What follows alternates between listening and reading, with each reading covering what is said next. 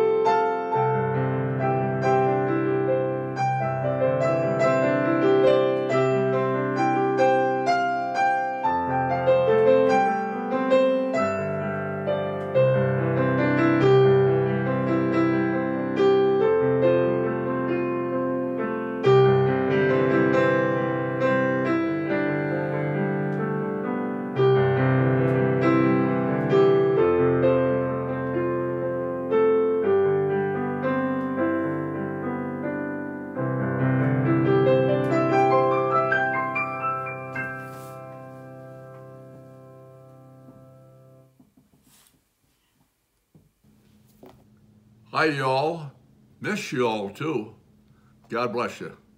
See you soon.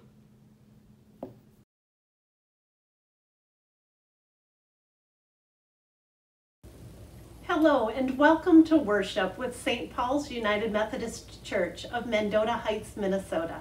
I'm Amy Jo Burr. I'm the pastor of St. Paul's, and I welcome you to join us on this Kids Together Sunday.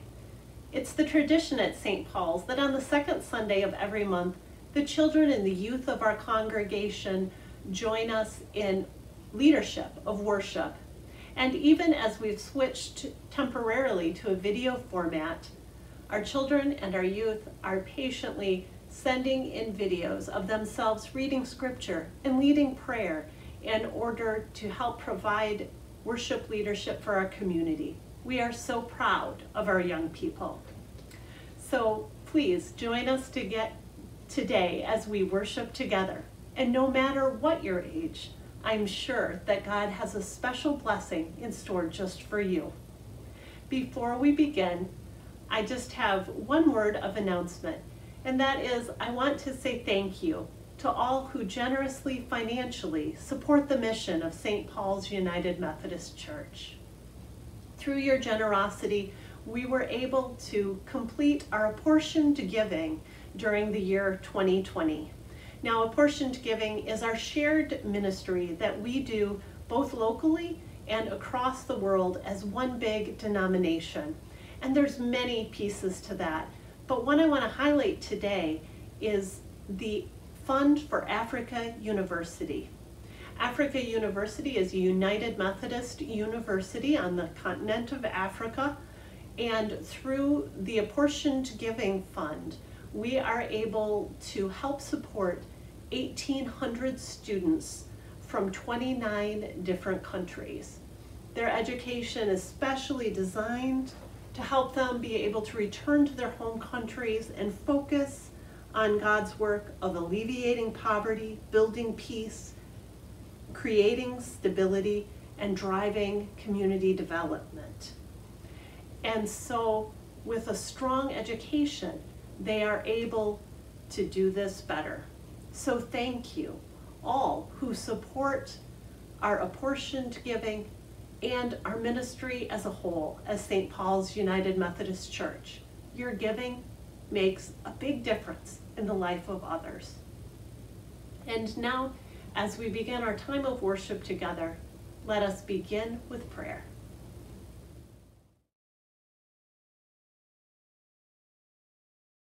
Prayer of invocation. God, our Mother and Father, we come to you as children. Be with us as we learn to see one another with new eyes, hear one another with new hearts, and treat one another in a new way. Amen. Our opening hymn is "Oh How I Love Jesus." Please join me as we sing. Words will appear on the screen, and Lane will lead us in song.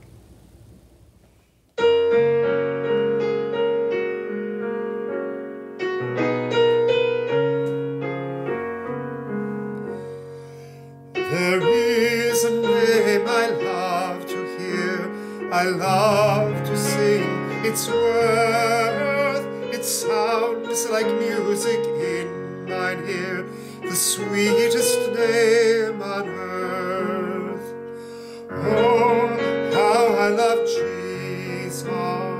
Oh, how I love Jesus. Oh, how I love Jesus, because he first loved me.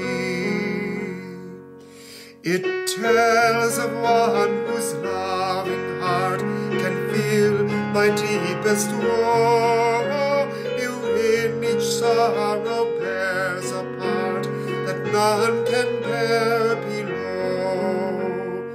Oh, how I love Jesus. Oh, how I love Jesus. Oh, how I love Jesus, because he first loved me.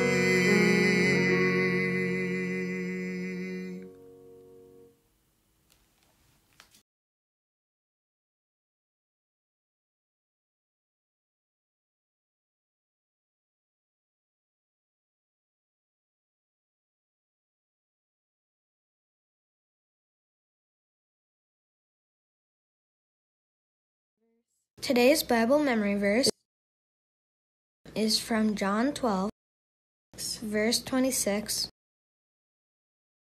Whoever serves me must follow me.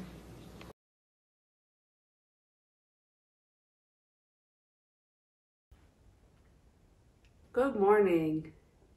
What do you think of when you see a heart? Most of us would probably say that you think of love. But who do you love? Do you love your parents, your brother or your sisters, your teachers? How about your best friends? It's easy to love these people because they love us too. But are there any boys or girls that might not be nice to you? Has anyone ever said something about you that hurt your feelings? Do you love those boys and girls? Jesus wants us to love everyone, even the people who might not be nice to us or might even be mean to us. But why should we love our enemies? Jesus said that when we love our enemies, we are acting like children of God. It demonstrates the love of God to others and sets a good example of Jesus for us to follow. If we only love those who love us, will God reward us for that? If we are only kind to our friends, what's so great about that? Everybody does that. There's something called the Golden Rule in the Bible. Do you know what that is? Yeah, it says, "In everything, do to others as you would have them do to you." It's called the Golden Rule because of how important it is. It's easy to love those who are nice to you, but it's important to show love to everyone.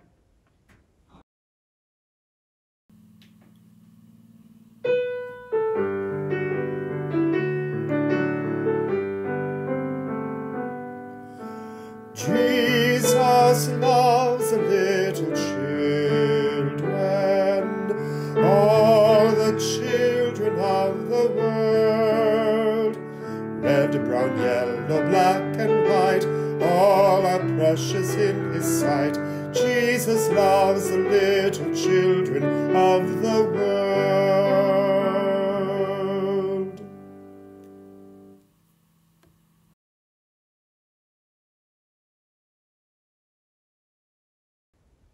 Today's theme of the day is disciples, and disciples are students. We learn about Jesus by reading stories about Jesus from the Bible. So today we are reading the story, The Disciples, from our Spark Story Bible. The Disciples. Jesus told everyone he met, "Repent, stop the bad things you are doing, and start doing good." One day, Jesus was at a seashore, and a crowd gathered to listen to hear what he had to say. Jesus hopped onto a fishing boat so more people could see him and hear him. "Thanks for letting me use your boat," Jesus said. Then he said to the fishing brothers Simon and Andrew, "I want to thank you with lots of fish. Throw out your nets." "We'll try," they sighed. Simon and Andrew put their nets into the water. "But we fished all night and caught absolutely nothing," they explained to Jesus. Suddenly they felt their nets tug. They were overflowing with fish. Rip, pop, snap. The nets were so full that they were breaking. The brothers pulled in so many fish that their boat started to sink. "Help!" They called to their friends in another boat. "We have too many fish." James and John rushed to their rescue. The weight of the fish almost took their boat under too. They knew that their new friend Jesus must be someone special. He was the one who told them to catch those fish. "Hey, Simon and Andrew. Hey, James and John, follow me," Jesus called to them. "Let's catch people instead of fish." Splash! The two sets of brothers dropped their nets into the sea. They were not fishermen anymore. Now they were disciples. Now they would follow Jesus. Jesus met a tax collector at his office. "Hey, Matthew, follow me," Jesus called. "Let's collect people instead of money." Clink! Matthew the tax collector dropped his coins to the ground. He was not a tax collector anymore. Now he was a disciple. Now he would follow Jesus. Jesus met 7 others that day. Philip, Bartholomew, Thomas, another James, Thaddeus, another Simon, and Judas. "Follow me," Jesus said to each of them. Crash, boing, boom. They all stopped and dropped what they were doing. Now they were disciples. Now they would follow Jesus. Jesus and his 12 friends, the disciples, shared the workload with many other followers, including Mary Magdalene, Joanna, and Susanna. No matter where he went, Jesus called for men and women, boys and girls, to drop what they were doing and follow him.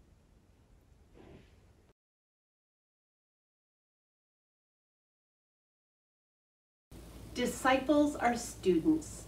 It's one of the ways that we learn about our faith. But disciples are also followers. Another way that we learn about our faith is by following the example of Jesus. Have you ever played the game Follow the Leader? You know how this game goes. The person at the front of the line does something, and then everybody else along the line does the same thing. The front person hops on one foot, so everyone else hops on one foot.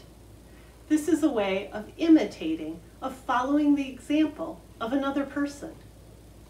Sometimes being a disciple is a little bit like playing follow the leader.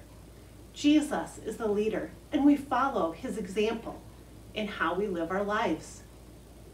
Now, being a disciple isn't the only thing we learn by example. Can you think of a time when you've learned something not from a book, but by following someone's example? I was thinking about things I've learned by example, and I thought about knitting. I didn't read a book or take a class on how to knit. I sat down next to my mom, who knows how to knit, and we both had needles, and we both had yarn, and she showed me how to move the needles and how to move the yarn. And then I would do the same thing with my set of needles and my set of yarn. I'd follow her example. And then she'd show me how to do another stitch with her needles and her yarn. And I would do the same thing with mine. And by following her example, I learned how to knit. There's many things we do learn by following the example. And when we're disciples, we follow the example of Jesus. Jesus shows kindness, so we show kindness. Jesus makes time for prayer, so we make time for prayer. Jesus gathers other people to follow along, so we invite our friends with us to come follow Jesus. And then we can all follow Jesus together. In today's story, Jesus calls the disciples to follow him. And we also call people and invite people to come grow closer to God together and follow Jesus as one church family.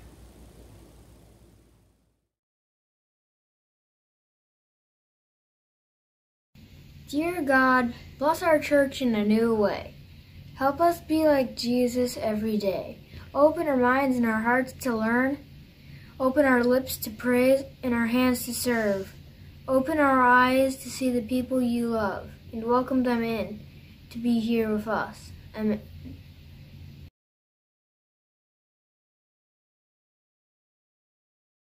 Our Father, who art in heaven, hallowed be thy name. Thy kingdom come, thy will be done, on earth as it is in heaven. Give us this day our daily bread, and forgive us our trespasses, as we forgive those who trespass against us. And lead us not into temptation, but deliver us from evil. For thine is the kingdom, and the power, and the glory forever. Amen.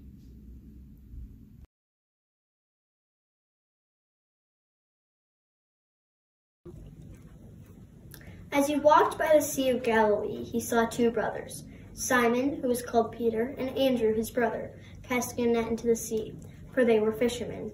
And he said to them, "Follow me, and I will make you fish for people." Immediately they left their nets and followed him. As he went from there, he saw two other brothers, James, son of Zebedee, and his brother John, in the boat with their father Zebedee, mending their nets. And he called them. Immediately they left the boat and their father and followed him.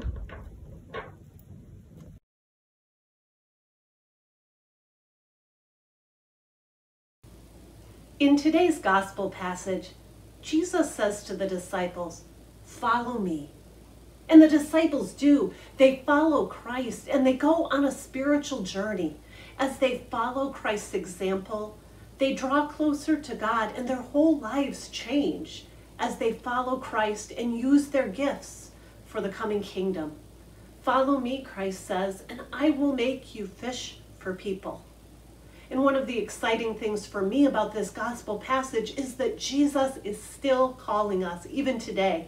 Jesus is calling you. Jesus is calling me. And Jesus is saying, "Come, follow me. Use your gifts for the common good. Come, follow me. Be my disciple. And when you follow me, I will show you how to draw closer to God." And so we follow Christ's example. Just as we talked with the children today about following the leader, we follow the example of Christ and how we live lives of faith in this world. Jesus set an example for us about how to draw close to God in prayer. The Gospel of Mark reminds us how early in the morning Jesus would withdraw to a secluded place, and there he would pray. He would nurture his relationship with the divine presence. And so we too pause and take time to pray. Take time to build our relationship with the divine presence, to build our relationship with a God who loves us so much. We follow Jesus in other ways too. We remember the many stories of the kindness and compassion of Christ, how Christ was involved with healing people, how he touched them and made them whole, how he showed kindness and how he showed compassion, reaching out to all those who were in need. And so we also follow in Christ's footsteps, trying to shine the light of God's love to all of our community, reaching out in ministry to all those who are in need. We follow the example of Christ. Another really exciting thing for me in this passage is that Christ doesn't say to these fishermen, "Follow me, and I'll teach you how to never fish again." No, instead he says, "Follow me, and I'll show you how to fish for people." In other words, there's something about their particular gifts and experience as fishermen that is going to translate well into gathering others to follow God. Their particular unique gifts are needed. And the Bible tells us that we all have different gifts, unique gifts, and that each of them is important and each of them plays a special role in building the kingdom of God. And so I tell you, God is calling you to use your gifts now, today, for the common good. God is calling you to a life of discipleship, and it doesn't matter what your gifts happen to be. There is a place where they are needed in God's kingdom. Are you a teacher? God needs you to teach the next generation. Do you have a green thumb? God needs you to farm and to feed the world. Do you have a strong understanding of ethics? God needs you to practice law and to see that justice is done in our world. Do you have a heart to serve the greater good? God needs you to run for office and be a public servant or politician who works for the common good. Do you have a gift of healing? When you touch another person,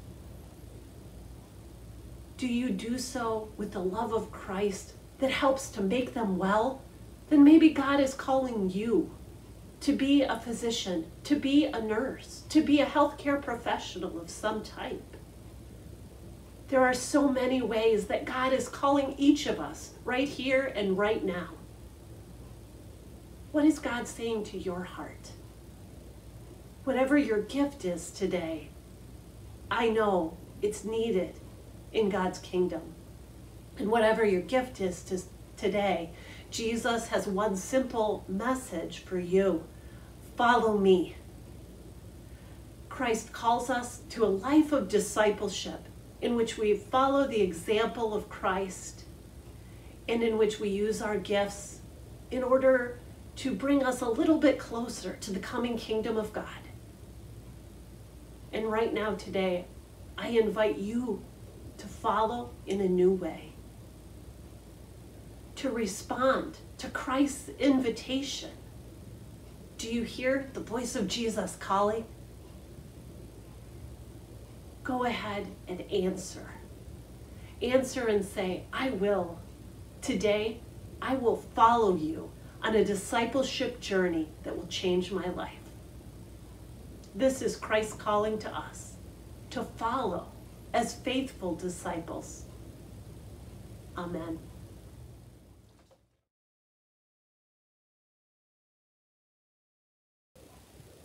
God invites all to come to the communion table who wish to live in reconciliation and peace with God and with neighbor.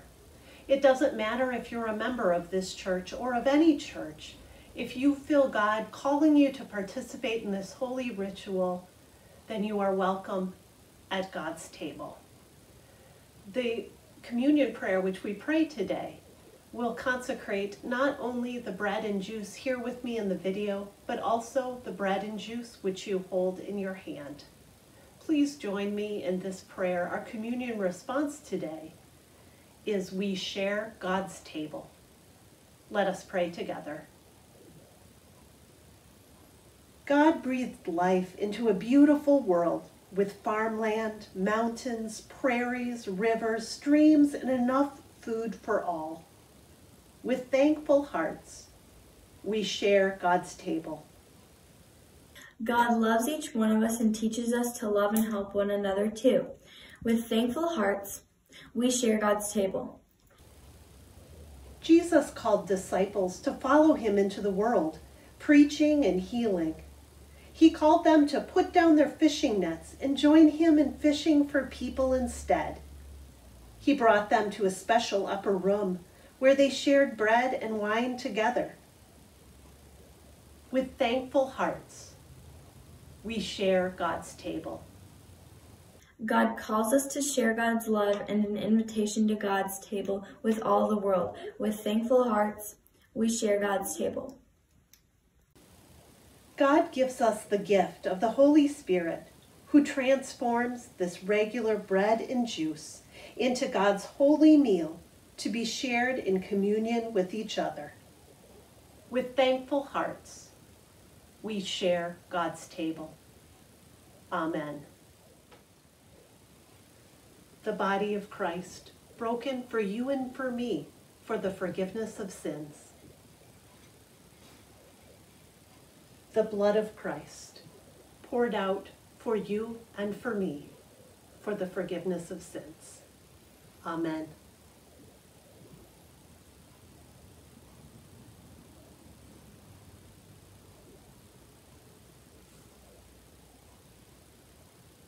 We give thanks for this holy meal of communion.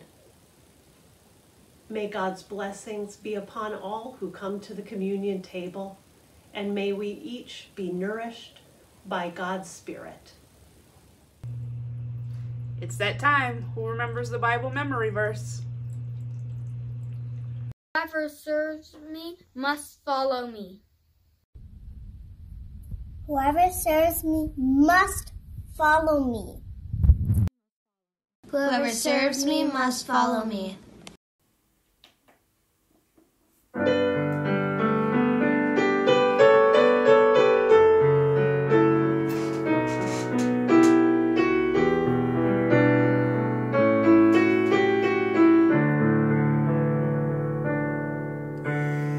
Lord, you have come to the lake shore, looking neither for wealthy nor wise ones. You only ask me to follow humbly. Oh Lord, with your eyes you have searched me, and while smiling have spoken my name. Now my boat's left on the shoreline behind me. By your side I will seek other seas. You need my hands full of caring through my labors to give others rest, and constant love that keeps on loving. Oh Lord, with your eyes you have searched me, and while smiling have spoken my name. Now my heart's left on the shoreline behind me. By your side I will seek other seas.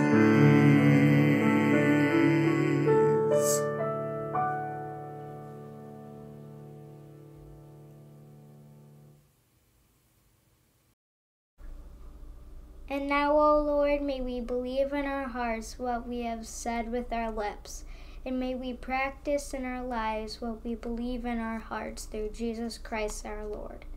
Amen.